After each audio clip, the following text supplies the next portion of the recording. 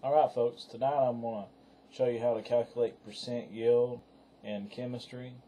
Percent yield is taking the actual yield, dividing it by the theoretical yield, then multiplying by 100. That way you get a percent, meaning out of 100. Now, let me tell you what an actual yield is. Basically, an actual yield is where you go into a laboratory, you perform an experiment, you get a solid, a precipitant, or you get the product that you're looking for, and that's the amount of the substance that you get and produce in a laboratory setting. Theoretical yield is what you get on paper. For example, when you're going from grams to grams or grams to mole or mole to grams, all those calculations are theoretical yields. Okay? So basically, any time that you perform a calculation by hand on paper, you're getting theoretical yields. Now, let's look back at a problem that we did from the other day. This was a limiting reactant problem, and usually that's when you see percent yield problems and questions.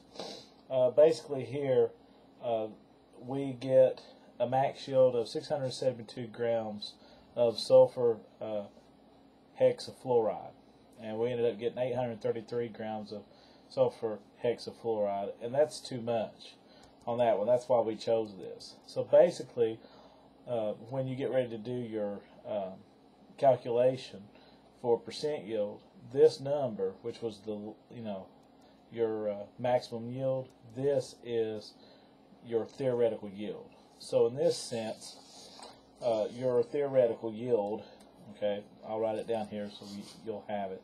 Your theoretical yield is 672 grams of sulfur hexafluoride. Well, let's say that you were in a laboratory, and in the laboratory you did the experiment and the reaction happened, you got your product, and all of a sudden in the lab, after everything was said and done, you only yielded, after you weighed the product, you only yielded 627.8 grams of sulfur hexafluoride. All that you have to do is plug these numbers into this equation and you're done. Basically what you would have done is to calculate percent yield, you would have taken the 627.8 grams of sulfur hexafluoride and divided it by the 672 grams of sulfur hexafluoride and multiply by 100. And you would just punch that into your handy dandy cheetalator. That would give you, let's see, 627.8 times 100. That'd give you 62,780. Then you would divide that by 672. Now you end up getting this number, 93.42261,905. Okay.